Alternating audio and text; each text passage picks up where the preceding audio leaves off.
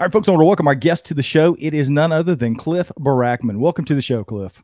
Thanks for having me on. I appreciate it. Absolutely. It is my pleasure. I really appreciate you taking time out of your schedule. I know you're a busy man, and it took some time for us to work out this scheduling issue, so I really appreciate you being here. Yeah, it's no big deal. Persistence is a key personality thing for Bigfooters in general, and especially if you want me on a podcast, you really got to hound me. So, well, I pulled the hounds out. I had Alex Hycheck, I had Doug on you. I think I had Michael Freeman on you. I had Tate Hieronymus on your trail. So I put out a bunch of feelers to get you on the show. So I really do appreciate it. I'm glad that you're here. Yeah.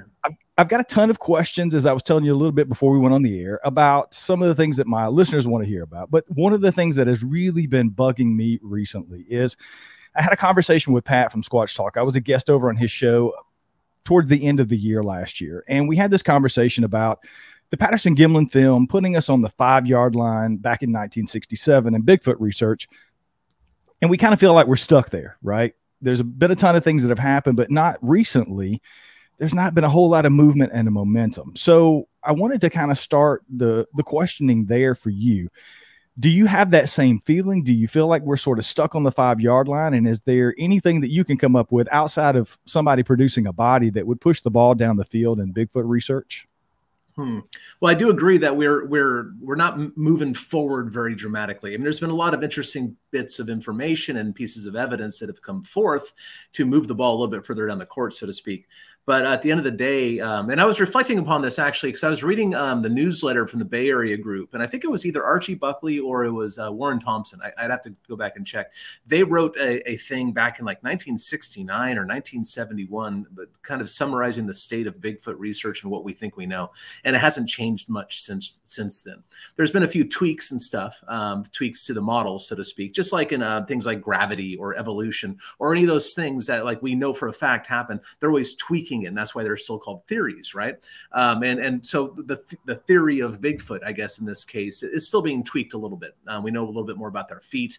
We know a little bit more about their placement, I think, perhaps, or I have some interesting tidbits and hints of their placement on the family tree. Yeah, things like that. But we're not any closer because at the end of the day, it's going to be a body or a big chunk of it. Although there is some possibility now that I think that, which is getting to the answer to the question, I think eDNA is an interesting avenue that we need to explore more thoroughly, even to the point where they're now doing eDNA studies through the air, which I think is very, very interesting. They were doing some tests. I just recently found this out, actually. They're doing tests about sampling DNA in the air at zoos, and they were able to recognize over 70 species available at that zoo of mammals. And so maybe that's a good way forward, although with the sparse population density of Sasquatches, I'm not sure that would do anything. But nonetheless, I think that there's some interesting technologies that are going to maybe push the ball a little bit further down the court towards academic acceptance of the species. But at the end of the day, people going out and trying to get pictures or that sort of stuff, it's not going to do much about proving the species. It'll be interesting. It'll be fascinating for us Bigfoot nerds. But at the end of the day, it's not going to do much. What we need is a body or a big piece of one. And I'm not trying to collect one, but I just know that that's what science takes. But I have also had interesting conversations with like Dr. Todd Disotell, who's a skeptic, and he should be skeptical. Everybody should be skeptical of whatever comes across their way, their desk there. But he said that he believes that repeated DNA with repeated footprints and repeated video, good quality video from one area will probably alleviate the need for a type specimen. That's not to say they're not going to go out and kill one anyway. They will. Science will do that because they want to study the insides. There's no way to do that through a picture. But I don't know. I think that's where the effort needs to be put at this point. Because unless you're a gun guy, I'm not a gun guy. I've got a couple of firearms, but I'm not a gun guy. And therefore, I have no business trying to shoot something like that. But yeah, I think that the effort should be put in one of those areas if proving the species is your personal goal. That's not really my personal goal. I don't really care what other people think. I'm just enjoying learning about the animals themselves. So that's my goal. I'm trying to learn about them. And as a test to see if I'm right, then maybe I'll get footage at some point. We'll see. One of the things that I sort of argued with Pat on the show about was it was the Freeman footage. And I saw that footage years ago. Obviously, I think it was late '90s when this, maybe mid '90s when he captured this film, and I was on the fence about it. And I had Michael on the show when the Freeman Files, the book, came out, and Michael and I were talking, and he and Doug had sent me the copy of what Doug Hychek had been working on to enhance this footage. And I was blown away, I have to be honest, because I'd never seen some of the things that I saw in this particular video. And I wanted to talk to you about that, because that's one of the things Michael mentioned, was that you had also been looking into that film and you'd done your own research and your own things to enhance that footage a little bit. So can you talk a little bit about, maybe folks may not be familiar with the Freeman footage, what that is and your involvement in trying to maybe enhance that, and where you were on it before and maybe after some of the enhancements? Well, I think the Freeman footage is interesting. There's not a ton of information in it, unfortunately, because the media that he used is a magnetic tape. Is it high 8 or super 8? I forget. I think it's super 8. Could be wrong about that, but it's basically a magnetic tape. So it has the kind of information that like a cassette tape would have versus like a digital CD, you know, and stuff deteriorates over time and whatnot. So unfortunately, that doesn't have the information that the Patterson-Gimlin film has in it, because the Patterson-Gimlin film was taken on Cibachrome film, which is a really, really information dense media. The Super 8 magnetic tape stuff is not. And so we're limited by that. And also the way that, the original tape has the best version of it on. So, but all the digital stuff that's out there, almost every, I think I'm going to say every copy, though I could be wrong about that, of the film that's out there was exported using interlaced technology. Interlacing footage is like, imagine like a film strip. It doesn't work like this, but this is a good analogy, where there's a picture here and a picture there that's a little bit different, and a picture here. And when you go by, your mind fools you into thinking that the image is moving. That's what film is, basically. Well, somebody at one time invented this idea. It's like, well, you know, what if we take this frame and then this frame and then combine them a little bit and have them overlap so they're interlaced? And that's what the technology is of the digital versions of the footage that have been put out online. To my knowledge, every copy of this is interlaced. But again, I could be wrong. I'm wrong all the time, you know. But that's what I get for speaking so much about Bigfoot. I'm going to be wrong a lot when that happens, right? So what we did at the NABC here, the North American Bigfoot Center, my Bigfoot Museum, we exported it from the original tape that Michael Freeman brought to us. He did a speaking event here this past August on the 30th anniversary of the footage. So when Michael was here, he brought out the original, and we exported a non-interlaced version. And it's actually better. It's actually just better. You can see the artifacts in the footage itself of the interlacing. It kind of looks like lines it actually looks like interlacing of lines on the footage itself. The version we have here at the NABC doesn't have that. So even without doing any of the contrasts that Doug did, and the Hycheks did, because Alex was really deeply involved in it, I think, too. Even without doing any of the playing around and twisting the knobs a little bit, it already looks better. And again, there's not a lot of information there, I'm being honest with you, but it already looks better. And I always thought that the Freeman footage was interesting. I told Michael this, and maybe I ruffled his feathers a bit, but at first I didn't really like it, because it bothered me that the Sasquatch looked down before it took a step, which would be a reasonable behavior for someone wearing a suit, right? But as it turns out, there's a lot of other things about the piece of footage, the footage itself, that I really like. And also, now that I know Michael and have heard what he knows about it, because Michael's a very honest guy. He's the good, bad, and the ugly. He'll just tell you about it. Michael's perspective on the film and what he witnessed when his father came home that day, it was very compelling. I try not to put too much faith or stock or emphasis on any one particular witness's accounts, because witnesses are just so fallible. But the way that, you know, Michael talks about his dad and whatnot, and seeing his dad's face and stuff, I found that to be very compelling. But really, what sets the footage aside for me and puts it in the real bin as opposed to a fabrication are the footprints. Because the footage itself, I don't think there's enough information in to do much with. It's interesting, it's cool, but the footprints, that is a known individual from the data set. I have a very large collection of Sasquatch footprints at my disposal. I think second only to Dr. Meldrum. If I could be wrong about that too, but that's what I believe to be true. And I know Jeff has more, because whenever I get one he doesn't, I give it to him. You know, I make him a copy, because for me, they're baseball cards, stuff that I can learn from and nerd out on. But for him, he can turn other academics' heads. And that should be a goal for all of us, is to get other academics interested in the subject, because the evidence holds up. In my opinion, it holds up. And I think that once people get past the nonsense that usually is the filter, like the face of this subject, and get into the evidence, it's very compelling. It's hard to deny it all. But the footprints at the at the Freeman site, that is a known individual. That's the same individual that Dr. Meldrum cast in 1996 at 5 points. That's the same individual that left the 1991 7 Mile trackway. That is a well-known individual in the data set. So that I think the footprints are real. They're found at the site. Therefore, the subject is real. That's my logic on it. Well, I didn't know the in-depth information. Michael and I got into the footprints a little bit, but I didn't know that information, that they'd been cast before and it was a known individual in the data set. That really sends it over the edge for me. And I got into that conversation with Thomas Steenberg, and Thomas was a really big proponent of Freeman's work forever. And then he just changed and became this, he was completely on the side of him being a hoaxer. And I told, explain why, by the way, because I've never had that conversation with, I know that to be true about Thomas. And I love Mr. Steenberg. He's great. I respect him tremendously. I think he's one of the best investigators and researchers that have been ever, period.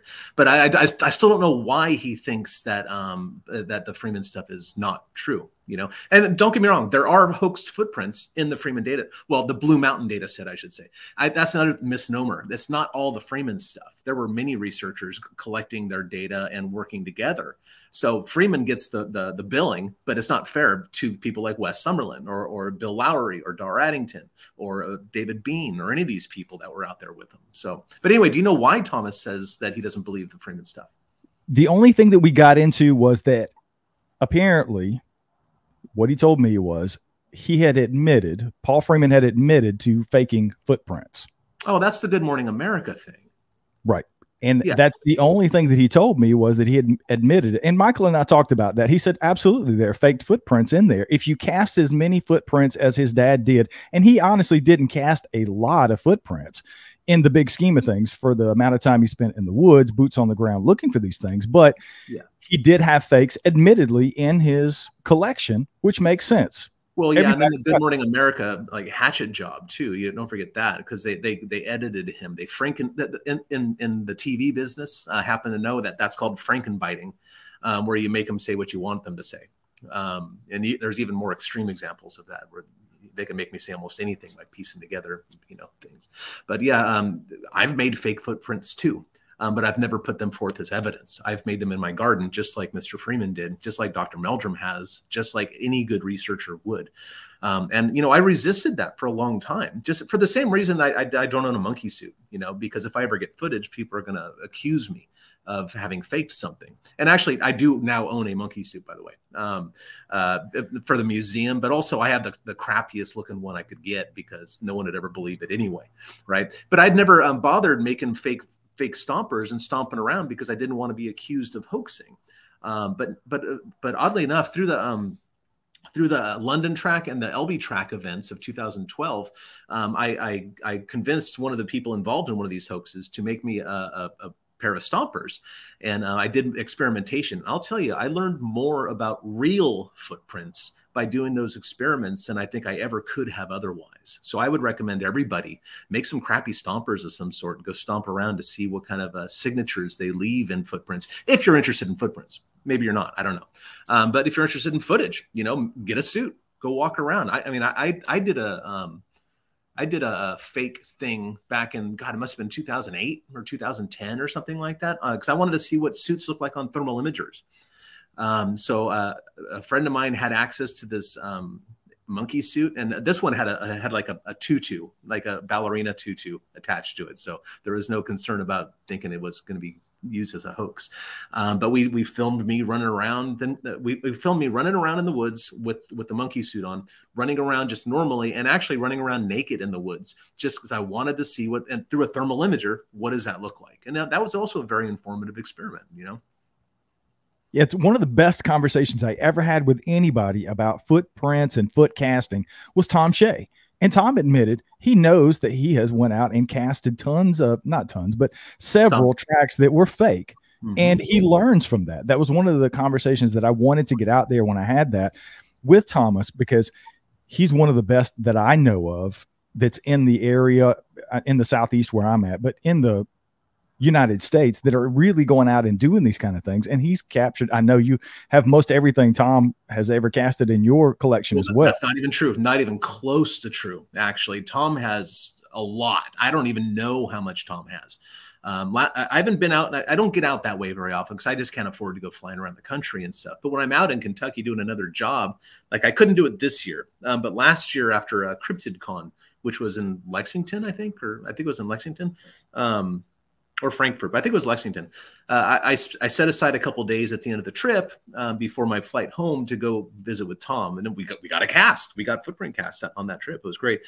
But one time I was out there a couple years ago, and Bobo was with me. I asked Tom, "Hey, I've got a day, or what? Can we drop by the night?" And oh, yeah, sure, come on over. And he brought out 2 tubs.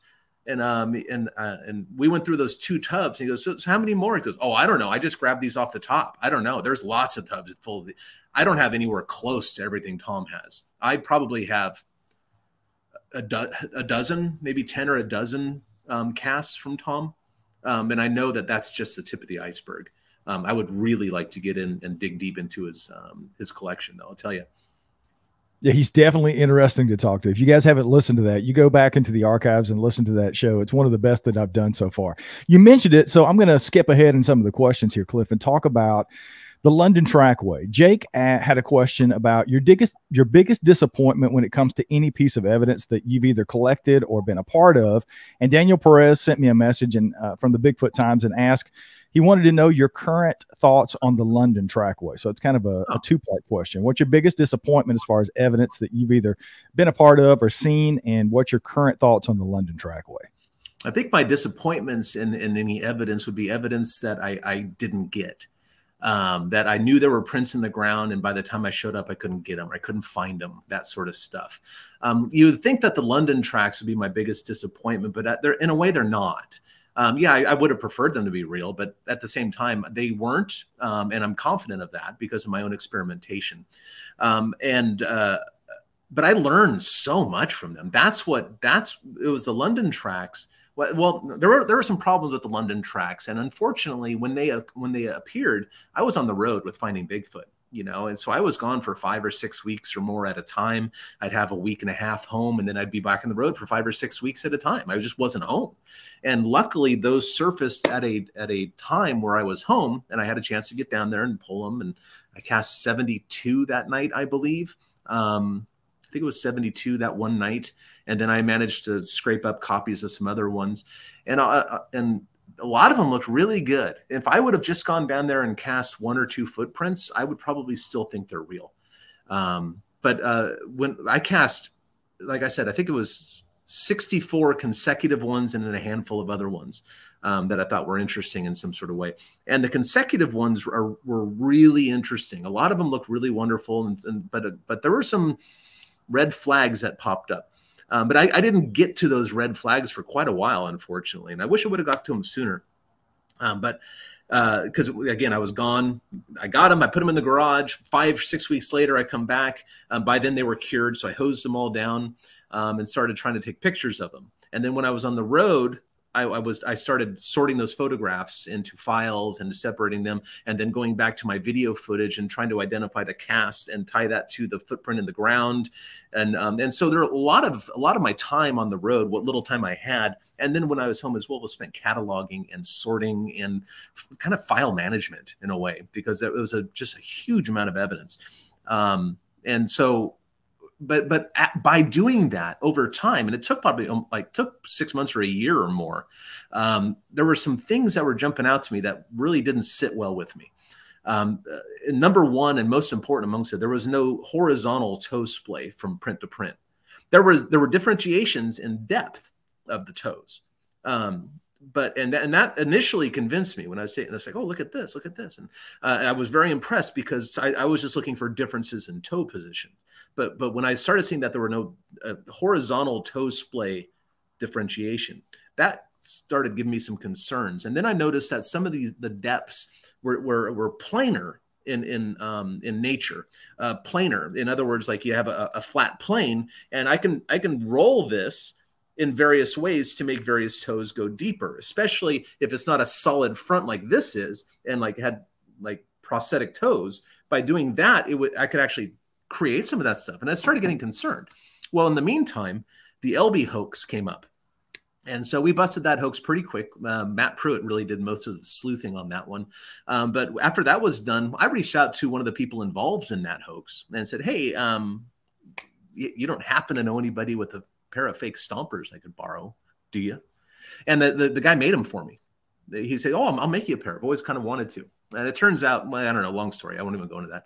But so he made me a pair, and I borrowed them for about 6 months or a year or something like that. And I ran through various substrates, and I took photographs of my footprints, and I cast my footprints and did all that sort of stuff. And then all of those red flags that I found in the London tracks, I could find in my own fake ones. And therefore they're fake. I understand that some folks are still kind of holding on to this hope that they might be real, but I just don't see any way that could be true. When the experimentation brings up and shows you the same red flags, you know, in my experiments as what I saw on the ground, that's a one-to-one connection right there. I think that's pretty compelling. But by doing that, what really stood out to me is like, okay, I've got a few more markers, field markers, we can call them, about what to identify or how to identify fake footprints.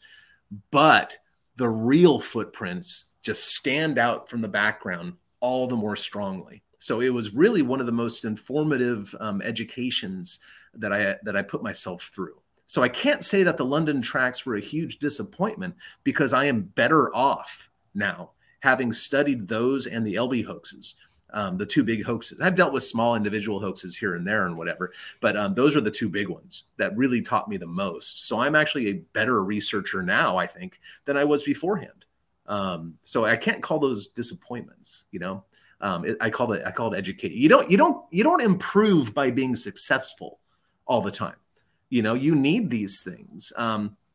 And heck, man, I'm on TV saying that these things are real. We did a Finding Bigfoot episode on that. I'm just wrong, you know.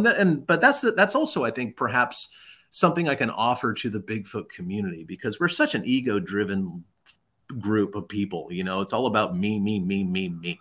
Well, how about, it's okay to be wrong.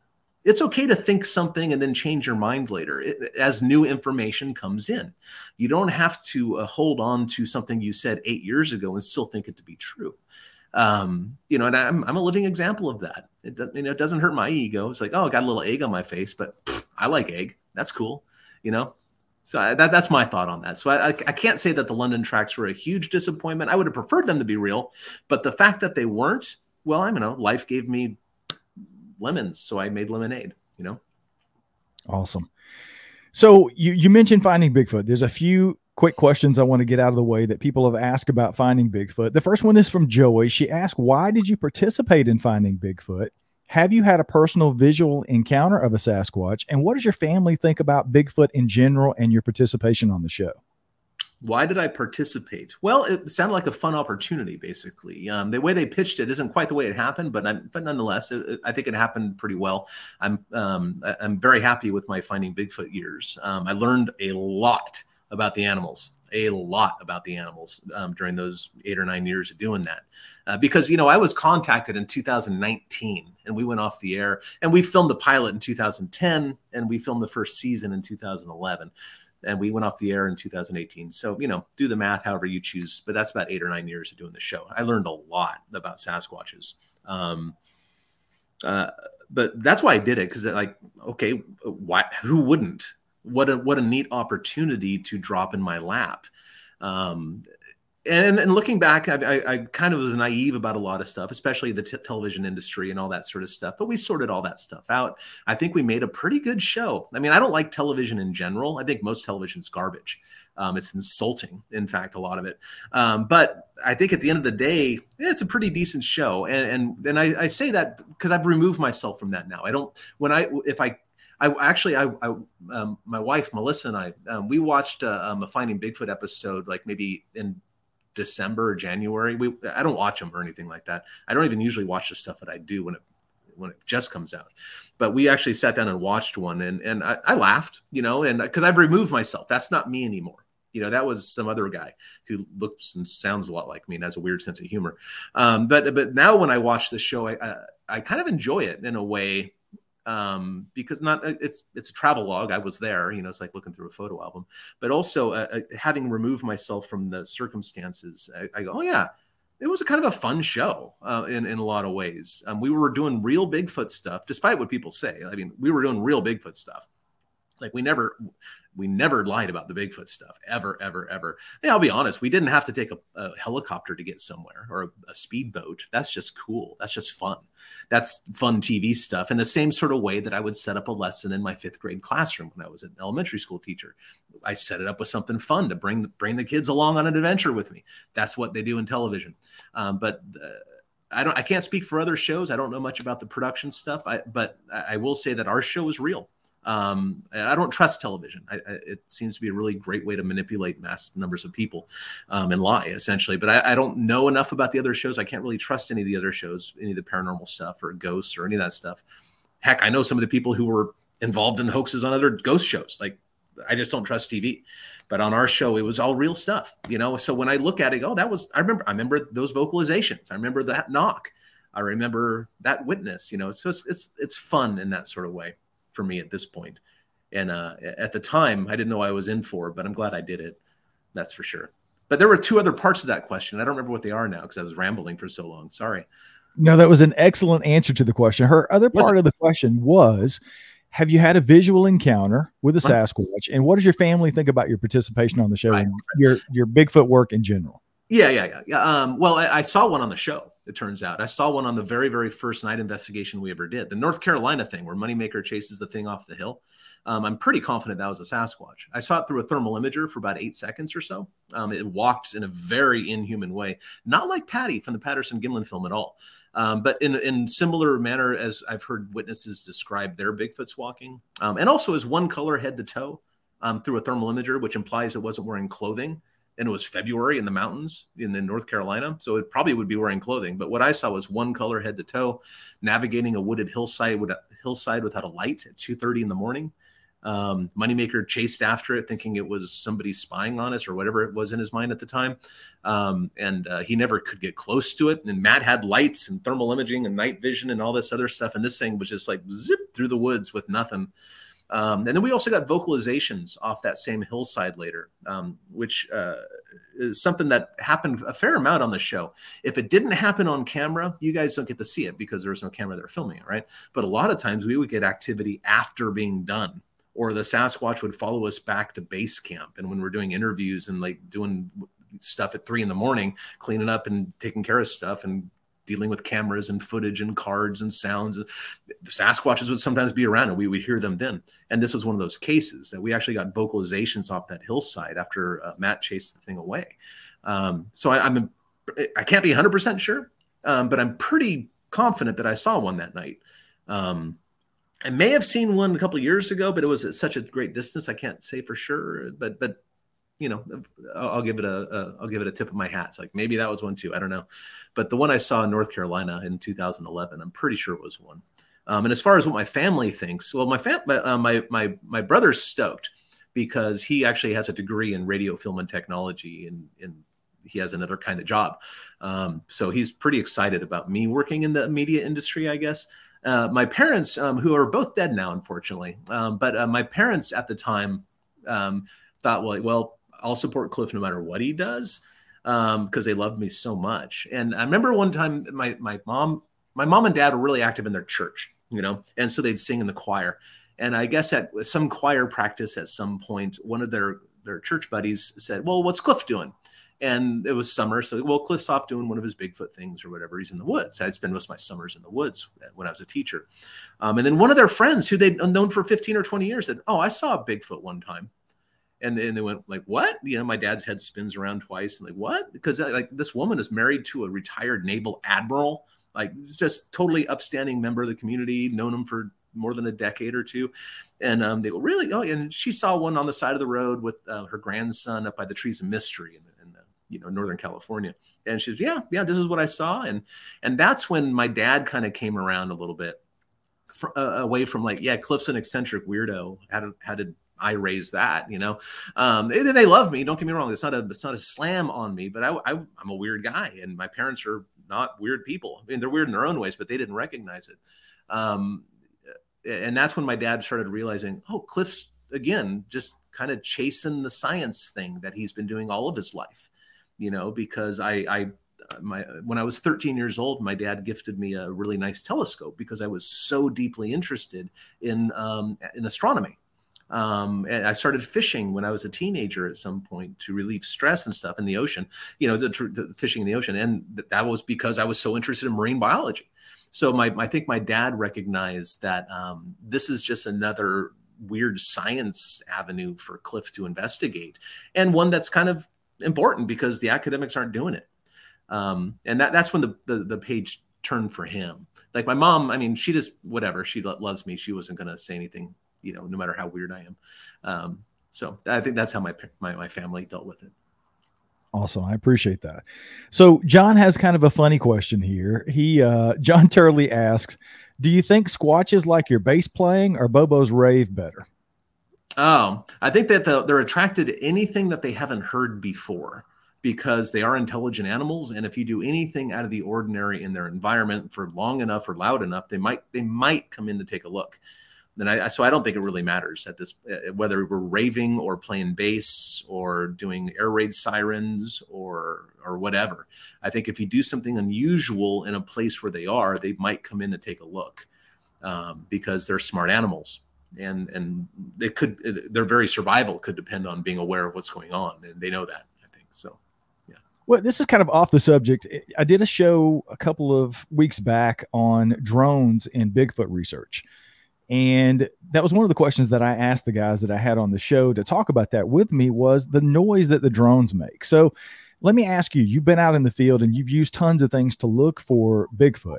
Do you think it's possible that an advanced thermal drone, even with the noise and those kind of things, could be employed if we had enough money and enough people to go out and do it in the right way?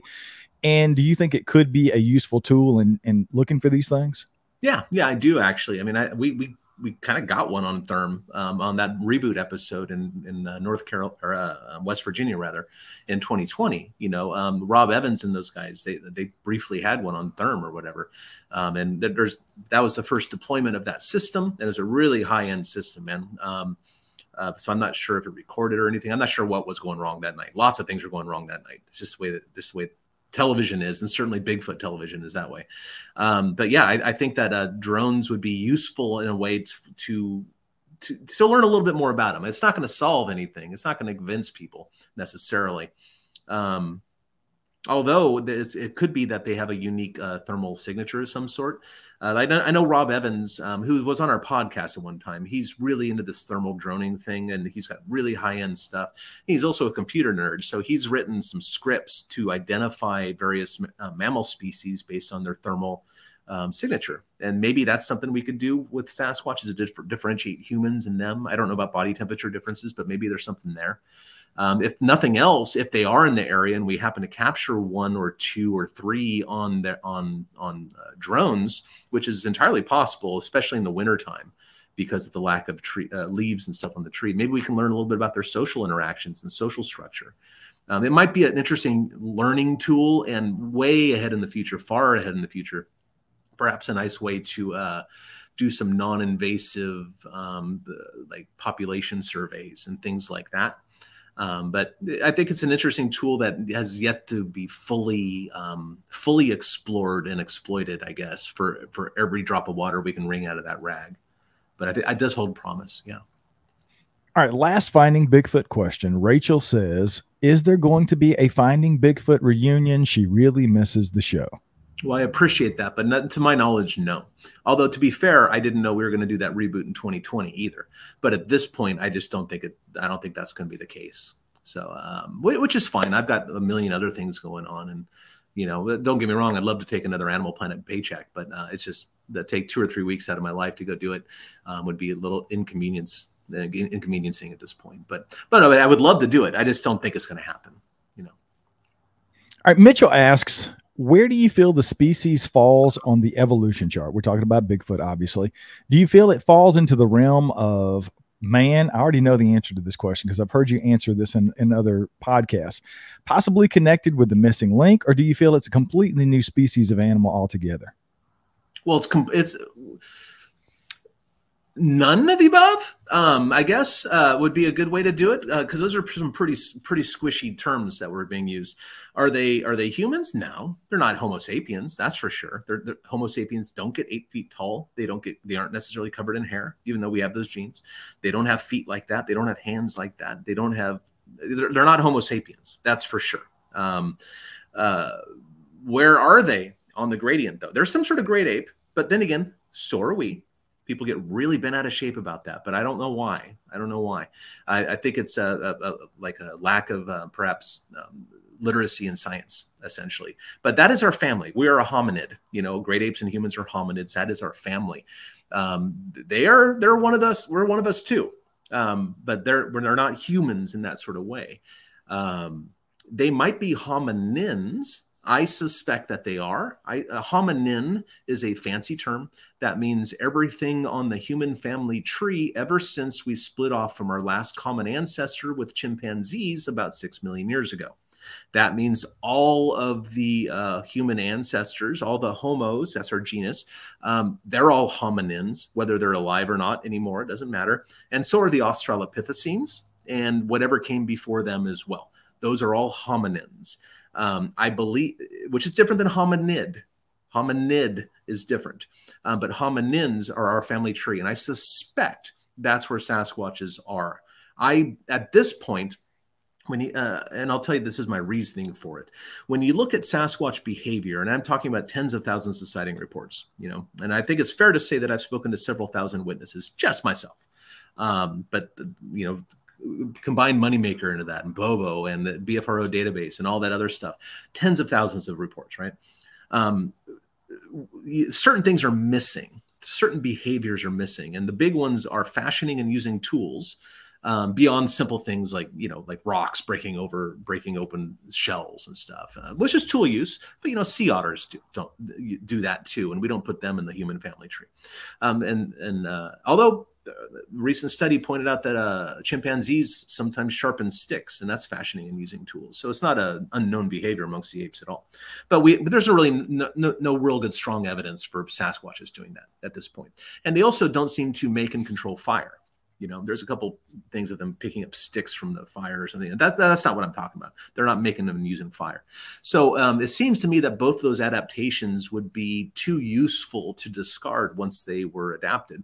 So I think you have to look before the earliest hominin that used those for the ancestor of the Sasquatch. And it turns out that the earliest hominin that we know did that habitually was Homo habilis. Which is also the first animals that were in the Homo genus, I might add. Before that were the Australopithecines. Australopithecines, you might have heard of the Lucy skeleton, the Lucy fossil. That's the most famous Australopithecine. And that's when we realized, oh my God, these apes were bipedal. These chimpanzee-like animals were bipedal. They walked on 2 legs. That's so interesting. And a lot has been discovered about them since. And there's a lot of little details I could go into, but I think the big takeaway is that the Australopithecines had 2 main forms: a more slender form, like Australopithecus afarensis, Australopithecus africanus, all those sort of things. And we think that one of those eventually rose into our ancestors. And then there's this other form called the robust Australopithecines, because they were robust. They were thick and strong and massive, and they were 4 to 5.5 feet tall. They were basically Bigfoots already. I suspect that is where we need to look for the ancestor of the Sasquatch. because they were already basically Bigfoots. All they needed to do was get bigger, which has always been a problem, right? Because we don't know if they did get bigger. We don't even know if they radiated out of Africa. All the fossils of the robust Australopithecines, called Paranthropus, all of those come from Africa. And until recently, we didn't have any indications of early hominins like that radiating out of Africa. We knew that Homo erectus did, because the type specimen for Homo erectus came from Indonesia, from Java man. But now we know that the early hominins did radiate out of Africa, because we have the Homo floresiensis from the island of Flores. The hobbit species is what they are kind of nicknamed. They are, by all practical means, an Australopithecus. They're a very, very early hominin, archaic hominin. So at least Homo habilis, if not before. A friend of mine, PhD in paleontology, says, no, those are basically Australopithecines. So we know that they radiated out at some early stage. Well, if they went south into Indonesia, who's to say that group didn't go north? And if they did go north, Bergman's rule would take over. Bergman's rule is a biological rule, and saying that in colder climates, animals tend to get bigger. Okay, so 5 feet to 8 feet is not that big of a jump if we're talking about a million years, of being subjected to those pressures. And eventually evolution will take over and they will get bigger. And from there, if they're already living in Siberia and the Himalayas, maybe that's the Yeti thing, right? Jumping over the land bridge isn't a big jump either, at the end of the day. And I'm not the guy who thought all this up, of course. I might have refined it a bit, but a guy named Gordon Strassenberg, who recently passed away, I think in 2019, he wrote a paper on this and got it published back in like 1970 or 71. This is a very old idea that I think deserves a lot more attention. Everybody's jumped on the Gigantopithecus bandwagon, and maybe Gigantos are Sasquatches, but there are some problems there. We don't know if they're bipedal. We don't know anything about the way they walked or got around at all. We know a little bit about what they ate and how big they were and where they were. That's kind of about it. I'd say until we know more about Gigantopithecus, well, I'm going to put that one aside and look for some other options. And I think Paranthropus, in particular, it shows a lot of promise because they have the sagittal crest. They have these really pronounced zygomatic arches on the side, which are another bone structure for anchoring chewing muscles. You can see those in the Patterson-Gimlin film. The Patterson-Gimlin film subject, yeah, almost certainly has a sagittal crest. It's hard to say because the sagittal crest is surrounded by a lot of fat and muscle and stuff, in extant apes. But I think it's a pretty reasonable assumption that it has that. But you can literally see the zygomatic arches, and they are very pronounced, which means there's a huge chewing apparatus going on, which doesn't bode well for the Sasquatch intelligence, I might add, because it really shrinks down the brain size, and other things too about that as well. But I think Paranthropus needs to be given a good hard look. I kind of know how this next question is going to go before I ask it, but I told Jamie I would not leave it out. So Jamie wants to know, how do you handle encounters that take a paranormal detour? Do you archive those quantum elements to fit science, or are they thrown out altogether because science has not yet have patterns that are required for true scientific study? And what do you think about Ron Moorhead's quantum Bigfoot theory? Okay. I'm doing my best to remember all these various, I only have so much RAM, but these multiple part questions throw me for a loop. I'm not even sure I answered all the questions the last person asked, so I apologize about that.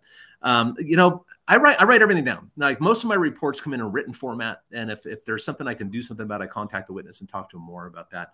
And people who come in the museum here, we take notes as they're dictating their story to us.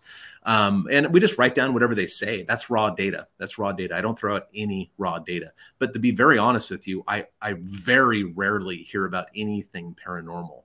Almost never, really, when it comes down to it.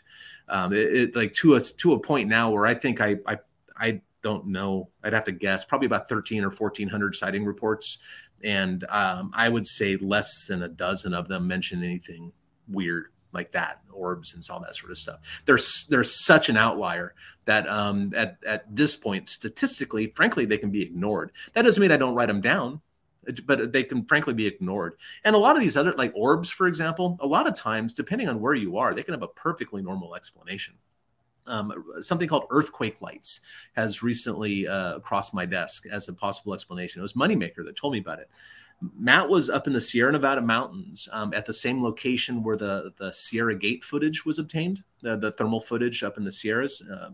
And it's an interesting piece of footage. I think they're real Sasquatches. And of course, we interviewed the witnesses on the podcast that I do. He was up in that area and he saw orbs. He saw orbs that were moving. And I was talking to him about it. He goes, I'm pretty sure those are earthquake lights. And basically, earthquake lights are kind of this unexplained phenomenon, a geologic phenomenon, where it usually happens on earthquake faults and in places of high granite content and stuff like that, where there's a tremendous amount of geologic pressure. And somehow or another, that pressure creates some sort of electromagnetic thing, and actually that makes orbs that move, essentially, visual orbs that move. Matt says, and he was saying, Cliff, you got to go to the spot, man. They are so cool. I got to watch a couple of these over, and he was just so blown away by it, because Matt also is, say what you want about Matt, but he is a very smart guy who's very interested in the natural world and just finds the whole thing fascinating. And he's probably even a little bit more paranormally bent than I am in a lot of ways. But he said, no, I think these are earthquake lights, and which is a really interesting phenomenon that no one's really explored so far, because so many of these orb observations happen in places just like that. I think that kind of thing needs to be explored a bit more too. But again, I don't run into a lot of paranormal reports in general. And some people say, oh, that's because they know you're not going to listen or blah, blah, blah. And so they think there's some sort of witness bias in that sort of way. I don't think that's necessarily the case. I just don't think that a lot of that stuff happens. Of course, I also know people who go out every time and have Bigfoot's talking to them in their head, and like Jesus appears to them or whatever, that kind of stuff. I don't believe that because it happens every time, so it's one of those things. But I listen. I always write it down. I don't ignore that stuff. It's just that it happens so infrequently that statistically speaking, they're outliers. Now, I don't think Sasquatches are at all paranormal. Not at all. Everything and the reason I don't think that is for the same reason that the paranormal people think they are, because of their personal experience. At the end of the day, I have a different experience than these people. Everything I've experienced in the woods indicates a perfectly normal mammal. And what they have experienced, it points them to something else, depending on what their cultural background is, essentially. The religious folk think that these things are here to glorify God or Jesus. Or another guy told me that the Sasquatches are put here by Satan in order to detract from the glory of Jesus. All right. Okay. Which one is it, man? I don't know. Yeah, so my personal experience indicates that these things are perfectly normal animals, as does the evidence. So I'm going with it. I'm an evidence-based guy, and I have my own personal subjective things that influence the way I think. So far, nothing points me to think that these things are anything but a perfectly normal animal. And if other people have those experiences, great, good for you. But you're basing it on your subjective thing. I need to do the same thing. You should at least allow me that same freedom that you give yourself, Shocker, Cliff. This is another two-part question. Okay. Did I get both of the last ones? I don't even know. You did. You kind of answered it already. The last part of that was, it was more focused on Ron Moorhead's. Oh, Ron. I like Ron's. I like Ron's recordings. I don't like the footprints that were found at the site. I've got great concerns about those. And as far as his quantum stuff goes, I mean, to be fair, I like Ron, but I'm not sure he really understands quantum mechanics, because I know I don't, and I took college level physics, and I don't understand the math behind it. But I do know enough from my science background, especially my astronomical pursuits, my amateur astronomy stuff, that quantum mechanics is about the very, very, very, very, very, very, very, very, very small, like subatomic small. And when you get bigger, when the things that we're talking about get bigger, the rules break down. The physics, the math there breaks down. It doesn't work anymore. Just like on a galactic scale, we have Einstein's relativity. And turns out that the math works great until you get small. So right now, the physicists in the world are going after what's called the GUD, the grand unification theory, that will have one set of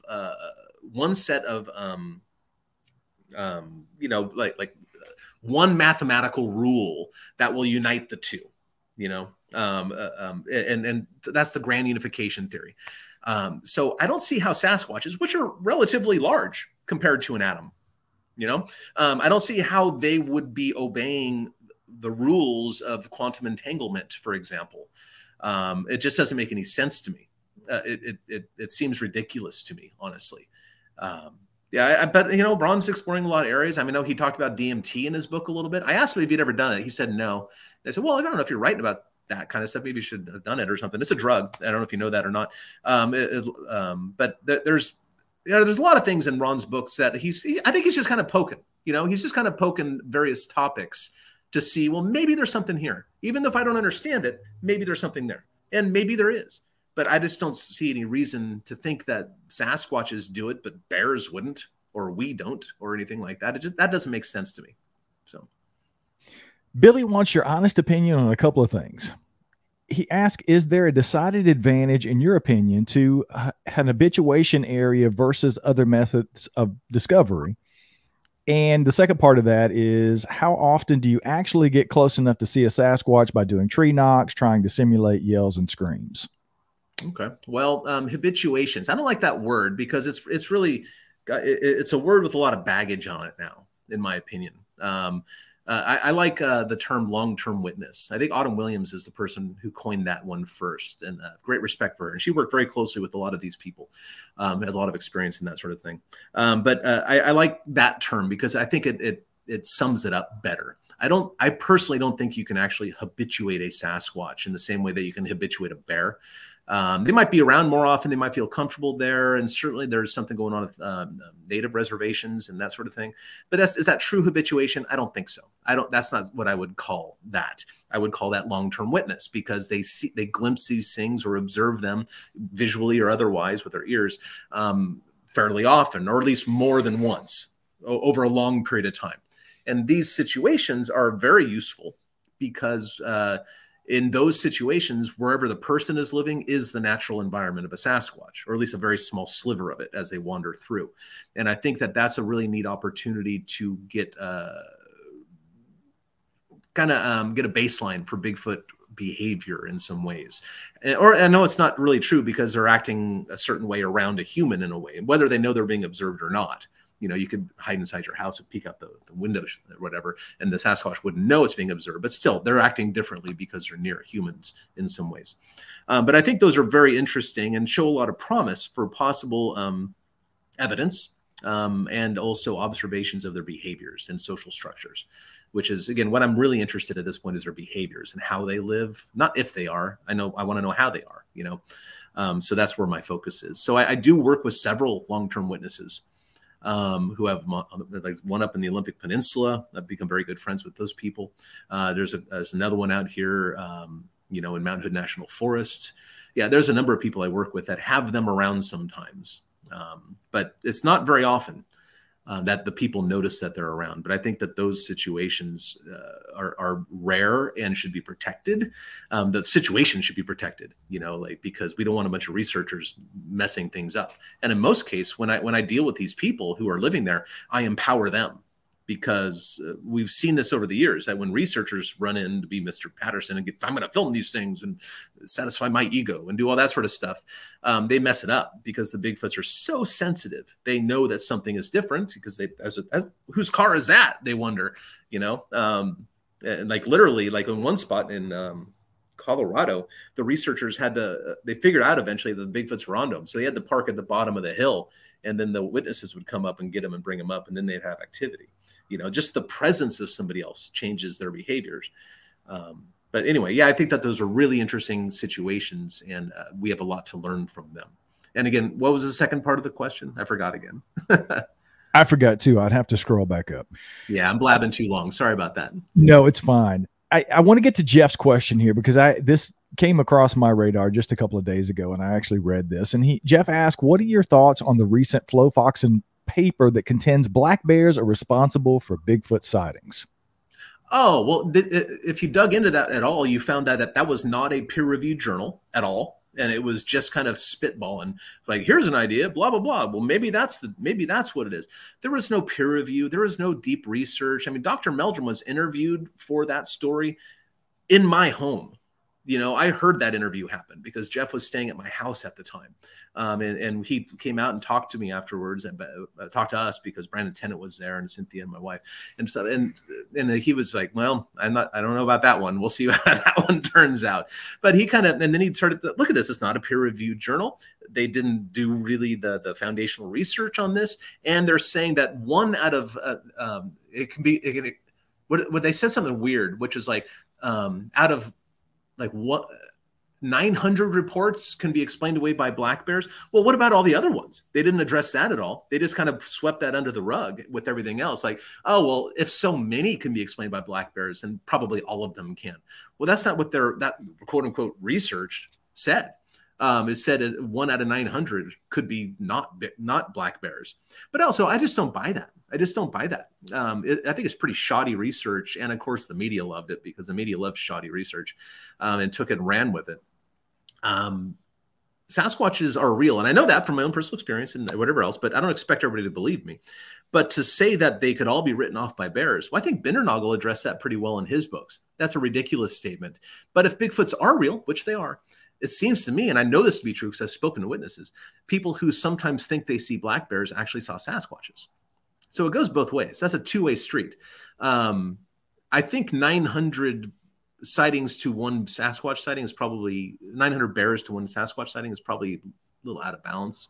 But maybe it's not. I don't know. I certainly think there's 100 or 200 bears for every one Bigfoot. So I don't know. But anyway, I think it's pretty shoddy research and put out there, dangled out there as clickbait, without any peer review or thought behind it. So that's what I think of that study. Bill asks, this is a simple question. It's not even multiple parts. Which do you prefer, day or night investigations, and why do you prefer that over the other? Well, I think nighttime stuff, I think it's easier to get stuff at night because I do think Sasquatches are more active at night. But at this point in my Bigfooting career, I'm tending towards daylight stuff at this point. The show's nighttime, and again, it's easier to do it at night. I think they're more active at night. I also think they're probably more vocal at night. And also it looks great on TV. So that's a lot of that, you know, it's a lot spookier. But excuse me, statistically speaking, we know that they're more active at night. And that's from John Green's data. It's 60% of the sightings happen during the day, 40% at night. But, you know, let's just say that's 50-50 for the sake of argument, and for sake of math, and you'll see why in a minute. So half the sightings happen at night, half during the day. How many people are out in those places at night versus during the day? And how far can they see at night versus during the day? Like, I don't know what the numbers are, but that strongly skews the data towards showing that they're more active at night. You know, there's no way around it. But I prefer going out during the day now. And there's a couple reasons for that. Number one, I've seen one through a thermal imager. I want to see one without a thermal imager. You know, that's a big focus for me right now. So I would really like to get daytime footage, or just see one during the day. I'd be thrilled. And also filming one would be rad, and I would love it. But my main goal is footprints at this point, because footprints, I think, are the most important thing we could be gathering, because that's what's going to teach us the most about the animals here. Most mammals, whether bears or wolverines or whatever, most mammals are not studied visually. There aren't like biologists taking notes in a blind somewhere studying these animals. Most of the information we get about the lifestyles and behaviors and social structures of any mammal are through their spoor, through what they leave behind, footprints and foraging sign and that kind of stuff. And that's what I'm looking for Sasquatches, because I want to know what they're doing. I want to know how they are. You know, I want to learn about these things. I'm just fascinated. And so footprints are a main focus of mine, because that's one of the only ways we're going to be able to learn anything about the species at all. And it's just so much harder to find footprints at night. I mean, it's so hard to find footprints anyway. Case in point, last weekend, last Saturday, I was in a spot where we've pulled a couple things over the years. And I walked in to a mile and a half to this general area that we were working. And then I said, well, shoot, didn't get anything. And I started walking out. On the walk out, I found 2 different sets of footprints that I just walked right over on the way in, because their sign is so subtle.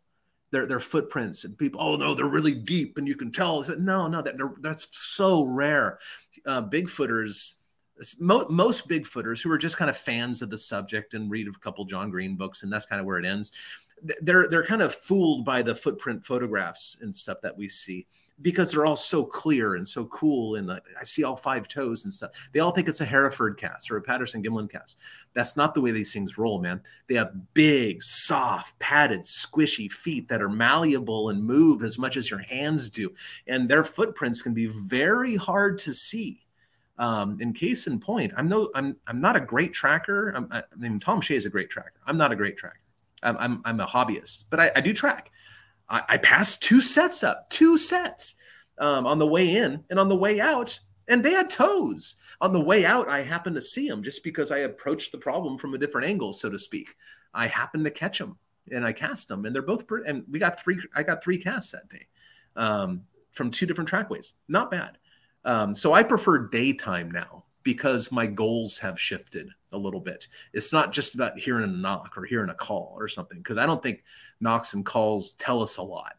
I want to learn more about them. And I think the only way I can get that is by going during the day. I want to be respectful of your time. We're about to wrap up. I've just got a couple of quick questions here. Wisebex from Instagram asks, what is your opinion on the Bigfoot nest? I'm assuming he's referring to the Olympic project and the nest areas that they found there. What is your opinion on the nests? Well, I think they're Bigfoot nests. I mean, I think that the first set, there's 2 nest sites now, first and second nest site, right? The first nest site, well, they found those rocks that had been hit together. There were score marks on the rocks, you know, so that's not bears doing that, right? And also they brought in biologists that said, well, if this is bear behavior, this is undocumented bear behavior. They don't do this. I think that's a pretty strong indicator. And bears are really the only other possible culprit for this. And keep in mind now that this is an area where, you know, there have been other sightings inside this private land, inside this logging land that these things are on. And now the new nest site that were discovered in February 2020, I think. I was out there within a week after Shane and Todd discovered those, checking things out. And in fact, somewhere around here, over there, I have a big 40-gallon bag full of nesting material from those particular things. I'm in the top. I'm upstairs at the museum right now. But when we were at that nest, the second nest site, we found handprints, as well as I think I personally found 3 or 4 footprints, some of which were underneath the nesting material. So the print was put there before the nesting material was. Yeah, those are Sasquatch. Those are Sasquatch nests. And interestingly enough, particularly the second nest site is so interesting, because what I believe I learned from that, which makes perfect sense, is that Sasquatch seems to have been repurposing a bear den to their own use. Because we found bear hair there. And of course, skeptics go, oh, see, it's just a bear nest, blah, blah, blah. No, dude, the bear handprints, don't forget that. Handprints and footprints with toes. That was not a bear. Those were not bear handprints, you know. See, there was this log or whatever, and there was this little hole under the log, and something was there on the ground scooping out dirt and making a pile of tailings there. And that's where one of the handprints was, in the tailings itself. So this thing was scooping out and digging out underneath this log. That was the bear den. It was scooping it out for its own purpose, which is exactly a reason. Well, to me, it's a very reasonable behavior for an intelligent ape-like thing doing stuff, because, you know, they don't want to expend more energy than they have to. And bears aren't a problem for them. Just keep the bears away, and I'm going to use their hole. They've already dug it out. It's perfect. Just like I think that they do power scavenging with coyotes, another great way to expend fewer calories, getting the calories they need to stay alive. They are utilizing other animals to their benefit, just like all the other animals do too. It's nothing earth-shattering. So that's what I think of the nests. I think that they are absolutely Sasquatch nests. And a lot of people don't know about this. There's a great investigator, a woman named Lori, who I'm very good friends with. She happens to have been working that same area. She walks her dog every day, her dog Marley. I'm Marley's godfather, I think, if I remember right. Lori has been working this area unbeknownst to the Olympic project for many, many years before they were there. And since 2000, I'll say 14, but it might be 15, she's been casting prints in the area. And all of her footprint casts of at least 2 and maybe 3 different individuals, all come from 2 or 3 miles on any side of the nest site. Now, not in the nest site because you're not allowed in there. It's gated area. It's logging land. It's private land. You're not allowed there. But she's been working the area all around it for years and has been successfully pulling footprint casts. And which is really interesting. This is cool. A few years ago, she took a report from this gentleman, this kid, who saw 2 Sasquatches running down the hill, crossing the road a little ways down from where he had his car parked, and then running into this meadow swamp thing. So she told me about it. I got out there and maybe 2-3 days later, I don't remember. And with Shane Corson, he was there. And Shane and I looked around, and then we crossed the river, which is important because Lori did not. Lori can't swim, so she doesn't fool around with water. She's terrified of it. So Shane and I crossed the river and started scouring the meadow on the other side. And I found a pretty big log, about 3 foot, 2.5, 3 feet in diameter, about 8 feet long, 6 feet long, moved to the side. And that happened in the last day or two because the green shoots and stuff coming up from underneath it, and it was bare dirt and stuff. And not 8 feet away from that, a Sasquatch footprint next to it. And Lori didn't plant that. She never crossed the river. She was terrified of that. Shane and I found that. And it was the same individuals that have been found north, south, east, and west of the nest site for years. And then we have the nest site pretty much right smack dab in the middle of all that. There's a lot of supporting evidence that those are in fact Sasquatch nests. Awesome. Last question kind of ties in. I'm very stoked that you guys are coming up to the Smoky Mountain Bigfoot Conference in Gatlinburg in July. I will actually be there. They've asked me to handle the on-stage encounters portion of that, so I'm stoked that I'll get to hang out. You, Matt Moneymaker, and Renee Holland are going to be there to speak. And the last question kind of ties into that. Keith from here in North Carolina, in my home state, asks, are you or any of the team, I'm assuming he's talking about Matt and Renee, planning to go out and do any nighttime investigations or any investigations while you're out in the Smokies at the conference in July? I am not. I can't speak for Matt or Renee, of course, but I am not, just because these are jobs. I tend to get in and get out as much as I can, as quickly as I can, because I have pressing responsibilities back at home as well. And really, after, I mean, I've been saying this a lot lately, and I think it's starting to sink into the community. I am a true introvert. I am a professional extrovert. I'm really good at talking to people and making people comfortable and meeting 1,000 people in a day. I'm good at that, but that's not my natural inclination. So after, 8 to 10 or sometimes 12 hours or more of, taking pictures and meeting people and listening to stories and signing things and selling stuff for the museum and all that jazz, the last thing I want to do is go spend six more hours out in the woods walking around with generally people I don't know. I kind of just want to go to the hotel room and chill and be quiet and not speak and not try to do much of anything. If I do anything like that at all in those places, it's usually with like 1 or 2 people that I personally know after the event. Because when the events are going on, honestly, for me, it's just too taxing. I just can't take it. There's only... I don't think a lot of people understand or appreciate how much energy that takes to do that all day long, especially for me, who's really a quiet introvert at the end of the day. I'm really good at talking and people, and I'm good at that, but it takes a lot out of me, man. Like, I feel like I ran a marathon, like, and did a bunch of like 600 push-ups and dug a hole. I mean, that's what I feel like after these shows sometimes, because people are wonderful, and don't get me wrong, but I am a quiet, introverted homebody who prefers to go to the woods alone, or with one other person and just enjoy the silence. So those days are really taxing on me. It's a job at the end of the day, and I'm very lucky to have that job. I'm not saying I don't enjoy it. That's not what I'm saying at all. I want to be careful with my words because I don't want to give the wrong impression. I am so deeply thankful and have such high level of gratitude towards the universe for presenting this opportunity to me to make other people happy. So it's like Kermit the Frog in the Muppet movie, like making millions of people happy. I get to do that by chasing my own interests. Not a lot of people get to have that, and I'm extraordinarily appreciative of it. I mean, don't get me wrong. but man, it sure saps me of almost everything I have. I really, in some ways, feel like it just takes everything I have, like everything I have, to even get it, keep it up. But so no, I don't think I just don't expect to be able to get out into the woods. God, and really the traffic in Gatlinburg anyway. Like, who would want to drive? Like, if I have to rent a car to get there, my car's staying put until I leave.